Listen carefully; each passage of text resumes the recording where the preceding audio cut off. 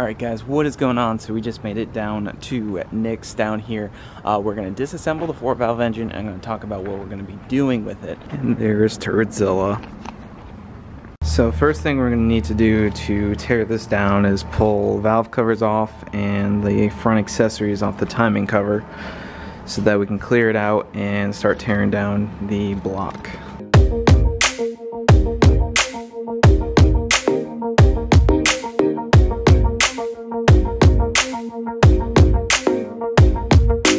Alright, so we got the valve covers off again, and now let's take off the timing cover.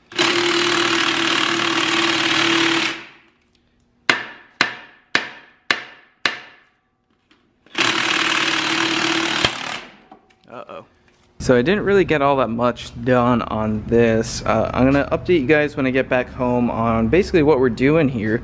But I do need to continue tearing this down. Unfortunately, one of the bolts broke in the harmonic balancer. But I just put everything back on. I put the intake manifold and the valve covers on so it takes up less space. But these things are all not bolted on. But I'll update you guys when I get home and we'll jump right to there. Alright guys, so I didn't end up finishing that video. We didn't really record much, and I want to give you guys a little bit more info on what we're doing with Turdzilla. We just had a special guest just arrive here from Ohio, so let's go check it out. Oh, rolled up in an Explorer. But who is this guy? Please check out the certified Roush Explorer. Certified Roush Explorer. Also known as my dad stuck his badge on my truck and gave me his floor mats. So this is John, Don's son. Nice to meet everybody. Also the one who sent the coils with the messed up spark plug. Yeah. My Cobra is not doing so well right now. And I bring presents from Ohio. Oh. Okay. We got some burners. That so it doesn't ruin my truck. Oh man. But that, ladies and gentlemen, is a good old Lincoln Mark 8. Lincoln Mark 8 engine. Out of a, of course, Lincoln Mark 8 with a, what was it, blown transmission? Well, according to the guy at the junkyard, it said they had interior electrical problems and the guy didn't want to mess with it. As far as I'm concerned, Ford and automatic transmissions don't go hand in hand, so I might guess we went automatic transmission failure because he had more than one in the junkyard. But this motor actually turned over pretty good, so I don't think you should have any issues with it. Sweet. So and that's exactly what we need. We'll swap the cams on Turdzilla over to this, swap the Cobra intake, and be pretty much ready to go. And it's a good time too. It came with the exhaust manifolds. I know you were looking for those the other day, so I made sure that they had. Well, we have Cobra ones. I'm just looking for some Longtubes to try to throw it on the car. So, yeah. So John's vote: ProCharge or turbocharge this one. B-heads for the win. All right. Well, so you bought your Cobra, put 300 miles on it. Less than 300 miles. Less than 300 miles. I figured it out. It's exactly 218.3 miles before it blew up. Oh man. I literally got home. I got it from Detroit, drove it past my house down to Lima, and came back. Started it up to go get a pizza, and that's when I knew I was in trouble. So it was terrible. Let's go for a ride. Oh, let's fix the Cobra fix. We're gonna. Okay, let me put the tire back. That way your neighbors don't get pissed. Nah, it's fine. Well, I have to say, you know, seeing this color in person is actually much better than it is on the actual channel when you're watching it on the show. Yeah, you can't see the sparkle. You really can. It's also filthy right now, but I'd say that again. Look at my truck. My stickers blew off on the way down here. So for the company. Uh-oh. So now you have to come up and drive by when it's done. Yeah, for sure.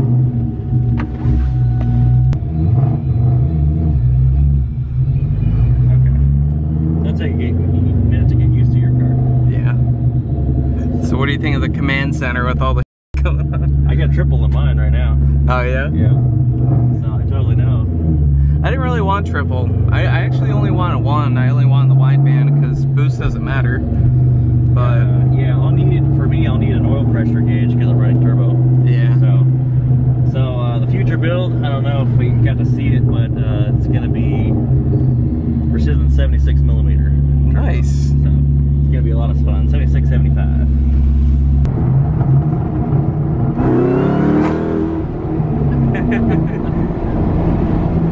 He'll now go trade in this car.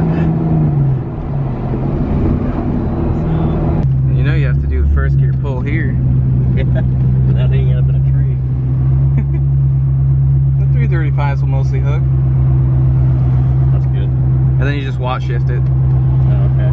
Has the watt box. Is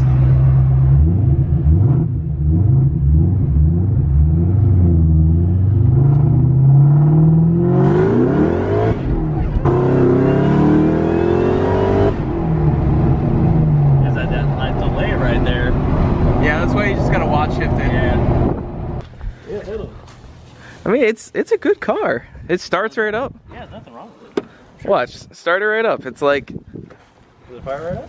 yeah, it starts right up. There's like nothing wrong with this thing. It's an automatic car. No like smoking or anything. Idles beautifully. Yeah.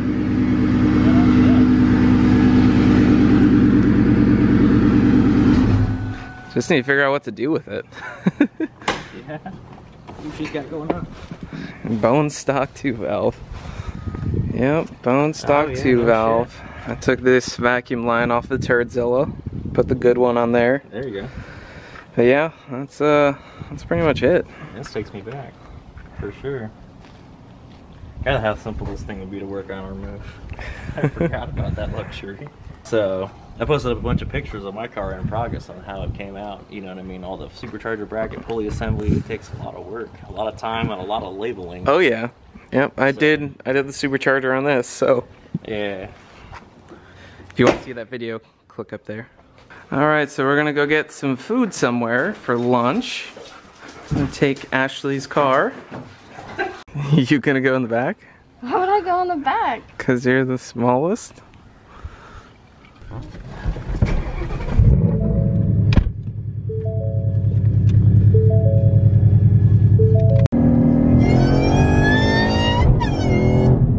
It's slightly burning.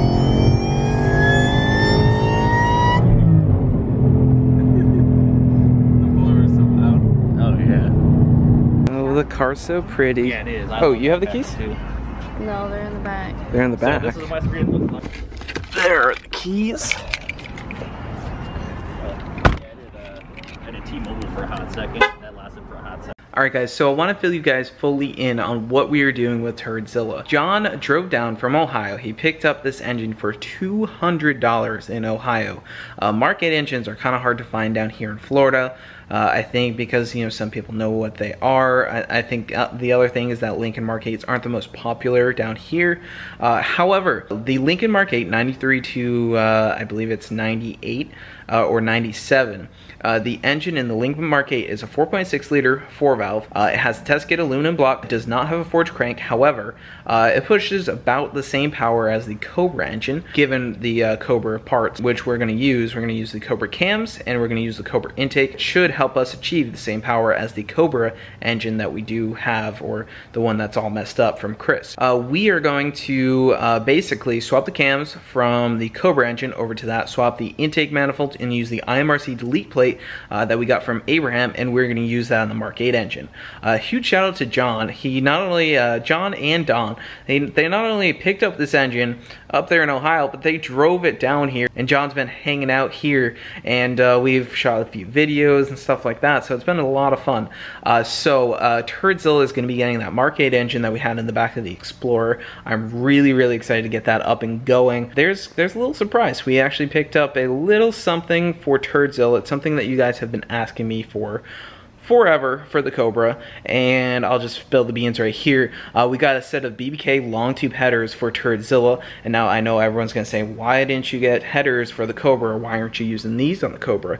And the reason is that these are 1 5/8 inch, and these are perfect size for the Turdzilla. It's gonna make around 300 wheel horsepower. The Cobra's gonna need an 1 7/8 headers, and I also need I'm gonna want to do a tubular K-member when I do that on the Cobra. So the Cobra takes a lot of different steps to get to, and the Cobra, I'm very picky on what goes into the Cobra. Turdzilla, it doesn't need all 1 7/8 headers. So we did pick up the BBK 1 5/8 with an off-road X-pipe, and those are pretty much going to go in the car. We're going to get the car tuned. We might throw it on a dyno just for video purposes to give you guys an idea of the number we're going to see out of the Mark 8 engine. So we are going to be picking up this build very soon. So huge shout out to Jon. And there were a bunch of people asking, like, you know, what happened with the whole Cobra engine. Basically, Chris actually blocked me on Facebook. He deleted me from some Facebook groups. I wasn't very like rude or anything. I was just telling him like, hey dude, what do you want to do about this? He didn't want to do anything about it. I said, hey, you know, I'm going to post my video talking about just exactly what happened. He thought I was trying to threaten him, which that's not the case. I just want to tell him that, like, hey, look, you know, I'm going to be mentioning your business in the video, and that you didn't really want to work with me, and he basically took that as a threat, which is not what I was trying to do. Just saying that, like, I'm going to tell the facts. So you guys kind of agreed with me, and then there are some people who say you bought the motor as is.